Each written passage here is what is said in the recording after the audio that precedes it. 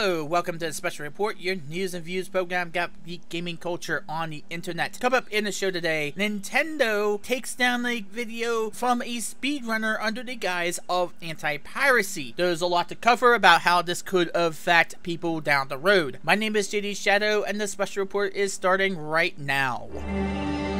As many of you are aware, Nintendo has been the most draconian about content ID matches and copyright infringement on YouTube, or at least what it thinks is as such. However, this particular story is not only targeting those who put up just Let's Plays or trailers of their footage. Apparently, there are also targeting speedrunners and ROM hacking videos. The person that was targeted was by the name of Pangea Punga, the creator of the popular Item Level 3, which was billed as the hardest Super Mario World level ever. It had gotten to 1 million+ views on YouTube. He is also known as a tool-assisted speedrunner, which basically means that he uses emulation and ROMs in order to use different types of tools that a regular Nintendo system would not have in order to do things that would not normally be able to be performed through that particular game or cartridge or disc or whatever. In many cases, those types of things cannot be attained through any other means, and some of those include what goes on in particular frames in order to give a better interpretation of what you would have to do in order to attain a particular glitch or how a particular mechanic actually works. Apparently, Nintendo does not like him putting up these videos. He sent out a tweet today saying, quote, "Well, YouTube just wrecked my channel, RIP me." The reason for this tweet is the email that Nintendo sent him saying, quote, "We wish to inform you that the videos in question infringe Nintendo's copyrights. As the owner of the copyright in the games Mario Kart 8, Super Mario World, and Pokemon, Nintendo has the exclusive right to perform the games publicly or to make derivative works based on the games. By making a derivative work using Nintendo's IP and then displaying Nintendo's IP on your YouTube channel, you have violated Nintendo's exclusive rights. Nintendo understands that its fans are the reasons for its success, and we are always happy to see people share the passion for Nintendo's games. At the same time, Nintendo's intellectual property constitutes its most valuable assets, and the unauthorized use of these assets jeopardizes Nintendo's rights. Because of this, we ask that you please remove the video in question from your channel and confirm that you will not post any videos using unauthorized software or copies of games, distribute or continue work on the modification, or take any other steps that would infringe Nintendo's rights. Nintendo encourages fan engagement on YouTube through the Nintendo Creators Program. Under the program, participants are granted a license to use Nintendo's characters, games, or other intellectual property subject to the code of conduct included with the agreement. However, please note that this code of conduct prohibits you, among other things, from posting any content using unauthorized software or copies of games. This includes videos featuring tool-assisted speedruns, which require making a copy of a game's ROM file and running the copied ROM through an emulator. If you are interested in learning more about the Nintendo Creator Programs, please see r.ncp.nintendo.net. Thank you for your understanding. Sincerely, Nintendo Anti-Piracy Team. And it is because of this that, according to Destructoid, upwards of 80% of Pangea Punga's videos were removed by Nintendo. Now, before I go any further in this special report, please be advised that I do subscribe to Kung Fu Fruit Cup's channel on Twitch. She is a Twitch stream runner, and she does stream Nintendo games, Kirby 64, and Splatoon, although she does not do tool-assisted speedruns. This is a financial subscription that I do once per month, so although this is not affecting what I feel about this particular story, please keep that in mind in case you are concerned about possible bias in this particular story on my end. Let's first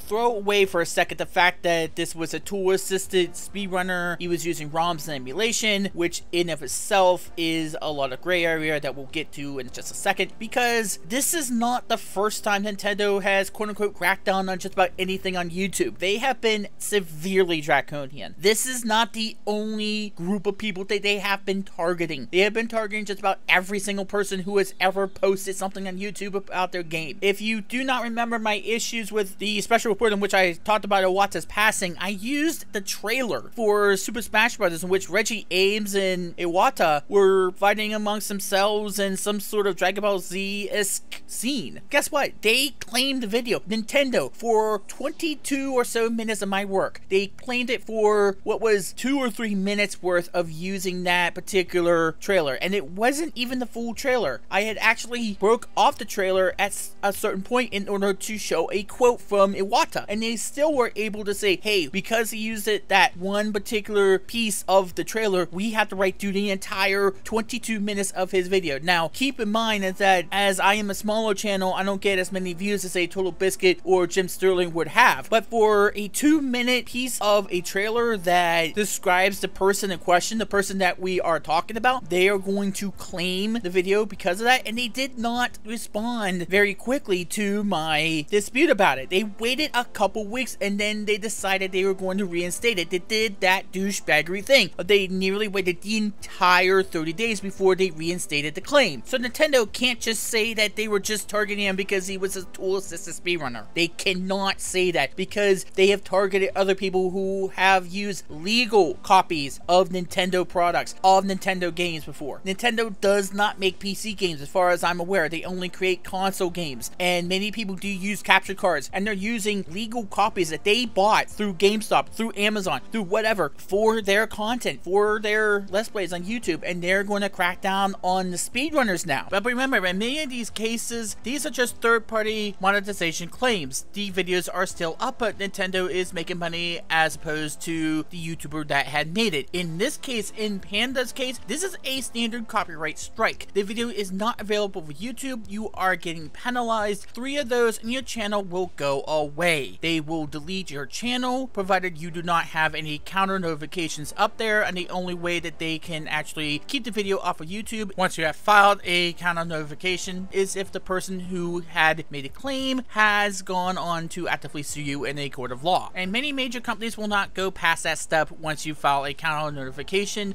since it opens up the floodgates for a ton of things to go down. But I would not put it past Nintendo to take that extreme step. And just one strike can cripple your channel. You cannot upload a video any longer than 15 minutes. You can't use the fan funding. There's a ton of things that you cannot do with just one strike, let alone 3, or in some cases, channel is pretty much deleted. And forget about Nintendo issuing a retraction, since we know how draconian they have been to the third-party monetization claims. This is a little bit different from Nintendo as opposed to what has happened in the past, so I don't see them letting up on this particular aspect of it anytime soon. What's next? What is next for Nintendo that they are going to try to be draconian about? Are they going to move to Twitch? Because if they move to Twitch, there's a lot of speedrunners there who use Nintendo products, Nintendo games, and we have seen that Nintendo isn't going to stop there. We have seen that Nintendo isn't limiting their targets to just those that use quote-unquote illegal ROMs and illegal hacks and illegal emulators. Who is to trust Nintendo that they are not going to target Twitch or other YouTubers who do speedruns of these types of games and don't use tool assists, who don't use ROMs, who use the legitimate copies of those games? Who is to say that they are not going to do that? And who is there to stop them from doing that? Because when we look at the derivative works and what that means, one of the main things that keeps coming up is transformative work. Derivative work, if you differentiate that kind of work to a point to where it can become your own work, that can be protected under fair use laws. And games can be a derivative work. It can become a transformative work because no 2 people play a game the exact same way. The laws, as Total Biscuit said in a content patch recently, have not caught up to this sort of interactivity. Sure, the characters might be Nintendo's. Sure, the stages and the coding might be theirs, but the play style, the way you play, what happens when you play a game is all your work. You are putting in the work to play that game, and you are putting in the work to edit the video, make sure everything's right as far as sound levels are concerned and as quality of the video is concerned, and to upload it to YouTube. And I can say this from personal experience. It takes a hell of a lot of time in order to edit the videos, in order to get them posted on YouTube, and to keep that going. It takes a lot of your free time. It takes a tremendous amount of free time. And it does pain me to see people on the internet say, oh, well, they're just making stuff off YouTube. They're not really doing real work. Try it. try to do this. Try to make a video. Try to edit it to where people are going to want to watch it. Please try it. I can assure you that it's not all that easy. And they're not just doing it for the money and whatever. They love doing this. They like doing what they do. They like to entertain people on Twitch, on YouTube, whatever. And so far, the only company that has ever had this much of a problem with YouTube videos is Nintendo. I have not seen even Sega pull stuff like this. I have not seen any game company, period, never, in gaming, never. I can assure you, Nintendo is the absolute only game company, only major AAA game company that has tried to pull this and has gotten away with it. That's the worst thing about it. They have gotten away with it. We can talk about the several amounts of reviewers or Let's Players who have been affected unfairly by the YouTube copyright system, that have abused the DMCA takedown system in order to censor opinions. Angry Joe, Total Biscuit, the list can go on and on. I'm listing just two of the major ones, but at least those ones were not only called out, but they were indie developers, ones that already had a sort of questionable background to them. And I can name a few others, but I'm not going to list them because will be here forever if I go ahead and list them now. But the only difference between Nintendo, well, two differences. The only two differences between what happened with Total Biscuit and Angry Joe and what's happening now with Nintendo and all of these people who are being targeted is that, one, this is a AAA company that should probably know better. And two, they are allowed to get away with it because, hell, they are Nintendo. They are the biggest game company out there. They're one of the biggest game companies. They know exactly how to pull the strings. They know exactly how to play to the media to say, hey, we're doing the right thing. We are cracking down on anti-piracy. We are cracking down on this. No, you're not. This is a deliberate attempt to get a piece of the pie out of something in which you know nothing about because you have not done the research, or you think that this is going to take away from your ability to earn a profit. It is going to do the exact opposite if you just leave it the hell alone. But instead, you are deciding to go in there and try to do your own thing and trying to get that piece of the pie, and people are not going to want to play your games on your platform because they are not allowed to earn a living. And yes, people do earn livings off of YouTube. People earn livings off of Twitch playing these games. It is a job, and game companies do appreciate when people do that. They do appreciate it because that is known as free advertising to them. When somebody watches a particular YouTuber that they like have fun playing a certain game, they might want to try the game out too. That's what happened with me and watching Aura Peachy play Guild Wars 2. I wanted to try the game out. I decided to try the game out and I was pleased by it. Same thing with Kung Fu Fruit Cup and Splatoon. I saw her play Splatoon. I decided to get a Wii U and try Splatoon out. I'm having a lot of fun with that. And I'm pretty sure I'm not the only one. There's been a ton of different games that I've seen people play and I thought, you know what, that might be a game I want to try. And they see increased sales from this. They see increased, and if these YouTubers cannot be able to further their living in order to continue to do this kind of stuff, they just won't do it. And Nintendo's doing everything they can to say, oh, well, we're gonna do this complicated thing where we take most of the rest of the revenue after Mako Studios, after Google AdSense gets their piece of the pie, we're gonna go ahead and take 20% off of your remaining 40%, so you only get 20% of what you would normally earn, right? Is that the way you want to tell people who might want to promote your product through some free advertising that that's the way to go? Is taken away from the whole fact of tool-assisted speedruns or whatever else you want to add to this, which, as I said, is complete BS because it's obvious you're not limiting this to just tool-assisted speedrunners or ROM advertisers or whoever else you want to call them. Is that how you want to treat these people who might be driving sales to your products? I've just proven at least one person was directly affected by watching someone else play a game that you have created to push them over the fence to actually buy the system that you created. And I said this might not be only directed at YouTube now. What if after you decide that you can target speedrunners, you see that Twitch has a good variety of people who speedrun, and they mainly speedrun your games?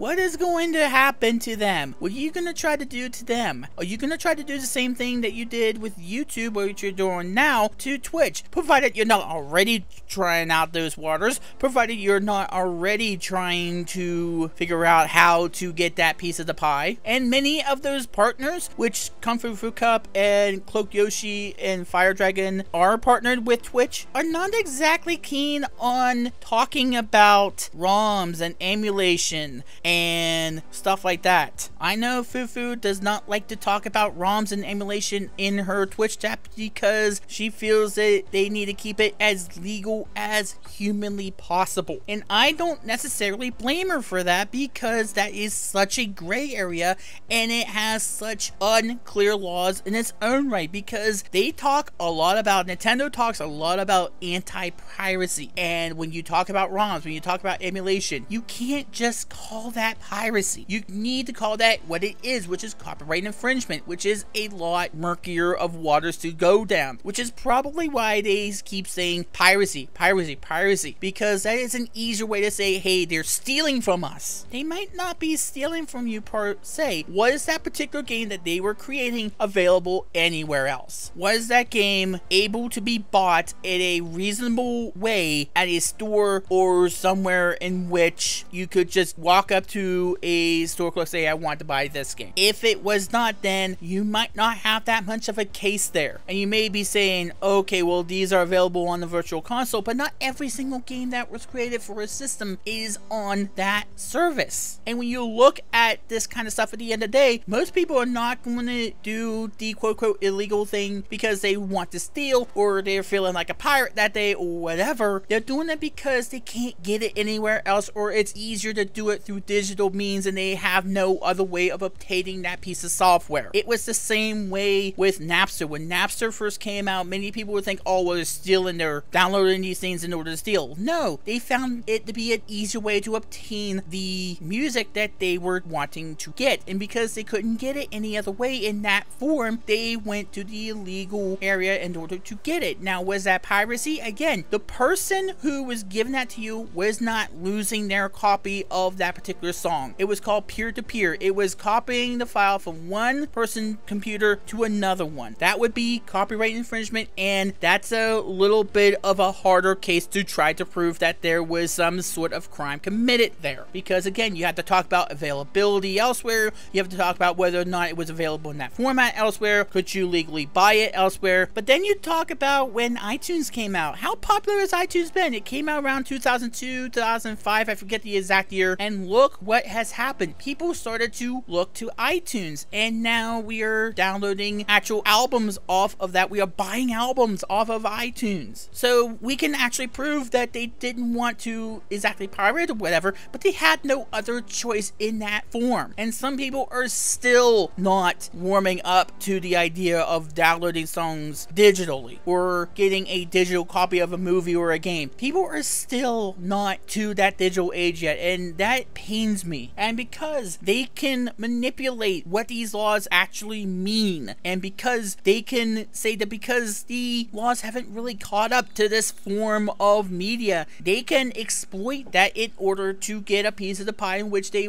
otherwise have no right of getting. In this case, is tool-assisted speedrunners. Who's to say that they're not going to stop there with the speedrunners? We know of the organization Speed Demos Archive and the semi-annual event Games Done Quick, the Summer Games Done Quick and the Awesome Games Done Quick. They raise money for charity. They raise money for Doctors Without Borders, which was the charity for Summer Games Done Quick in 2015, a few months ago, and of course Awesome Games Done Quick to prevent cancer, in order to find a cure for cancer. That is unbelievably good for them to do. But if Nintendo's going to have their way with this, if they decide that they want to go after speedrunners like that who use legitimate copies, actual cartridges, actual discs of games, including those made by Nintendo or on Nintendo platforms, what is really going to happen to that community if Nintendo decides they want to dig their teeth into that community? Because God forbid we make videos of their products. That is a dangerous proposition, and it could actually happen. Don't think for a minute that we might be overstretching the boundaries here. This is becoming more and more like it could actually occur. Now, Nintendo could be so draconian, they could target Twitch streamers, and they might already already be doing that. But to target this community, a community that does so much good work and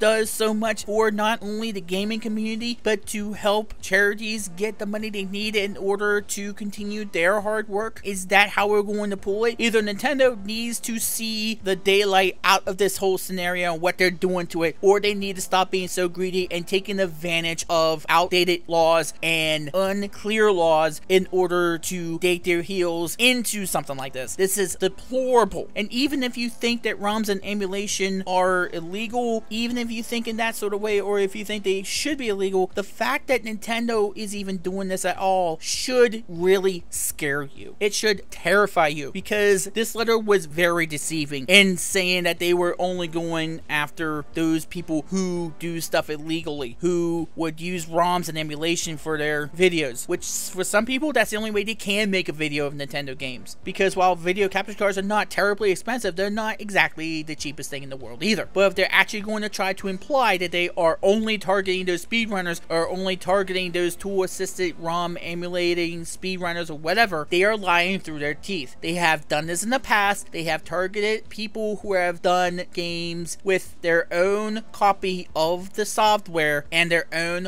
hardware, and they have proven that they are not limiting this in any stretch of the imagination. And until they get called out on it, until somebody actually says something, and thank God Jim Sterling and Total Biscuit actually tweeted to this about this sort of thing, then this is going to be allowed to continue. And by saying, oh, they're not doing any hard work or they deserve it, you are enabling this type of behavior. And what will happen if they go too far? Nintendo, please take from ArenaNet on this sort of issue. As a matter of fact, take from anybody else, because you are the only people that douchebaggery to pull off something this draconian. And shame on YouTube to play the guilty until proven innocent and not put the burden of proof on the claimant. That is something that should be standard. That is something that should be logical. But yet YouTube fails to do this. And instead, they just, when a counterclaim has been issued saying, hey, do you own this? Do you own this thing that they're saying you don't? Instead of looking through the video themselves and determining whether or not it actually infringes on any of their copyrights, which 9 times out of 10, it does not. And this would be a lot simpler if you put the burden of proof on the claimant.